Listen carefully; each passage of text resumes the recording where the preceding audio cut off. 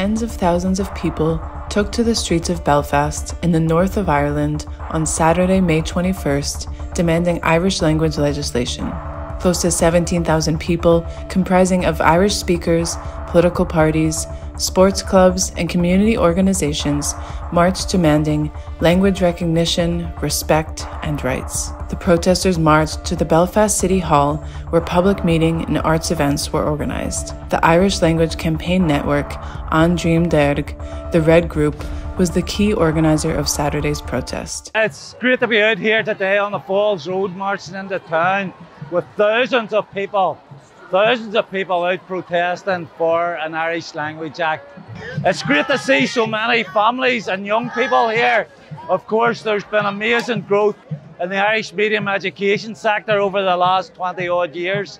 And it's great to see, not just to see so many young people here, but to hear so many people, and especially young people, talking as Gaelic. It's a magnificent display here today.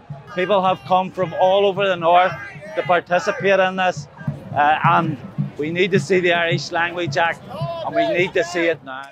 A key demand of the protesters was to pass a law which would give Irish equal rights with English, just like the Welsh Language Act passed by the UK government in the 90s. One of the aspects of the New Decade, New Approach deal of 2020, which restored the government of the north of Ireland, was the official recognition of the Irish language. In fact, Irish language rights have been promised as part of agreements for a long time, including the Good Friday Agreement of 1998, St. Andrew's Agreement of 2006. However, the legislation has remained stuck ever since. Last June, the UK government had promised to pass the legislation at Westminster to break an impasse between Sinn Féin and the Democratic Unionist Party over its introduction in the Northern Ireland Assembly. The government, however, failed to bring a bill within the set time.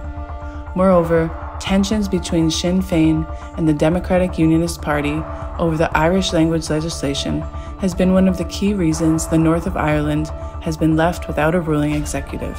Last week, British Prime Minister Boris Johnson had vowed to deliver a cultural package in the coming weeks for the north of Ireland. This would include an Office of Identity and Cultural Expression, as well as an Irish Language Commissioner and a Commissioner to develop language, arts, and literature.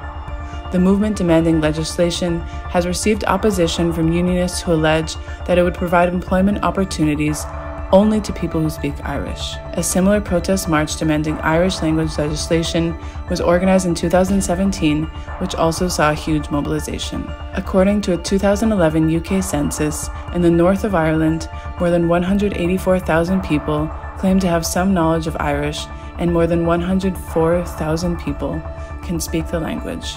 These protests come following the Sinn Féin victory in the north of Ireland and a growing movement demanding Irish unity.